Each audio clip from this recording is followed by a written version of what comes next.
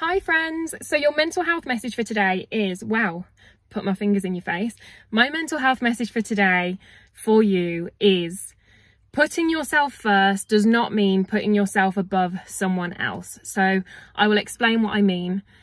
Putting yourself first is important. Being selfish can be really important. Checking in with yourself first before checking in with other people is really important. Checking whether you can take on somebody's weight before taking it on is really important. And by doing those things and checking that you're okay and putting yourself in the safest and strongest position in those situations, it does not mean that you are putting yourself above someone else, that you are saying you're more important than them, or that you're saying that you are above them. It is simply sensible. I just spat all over my steering wheel.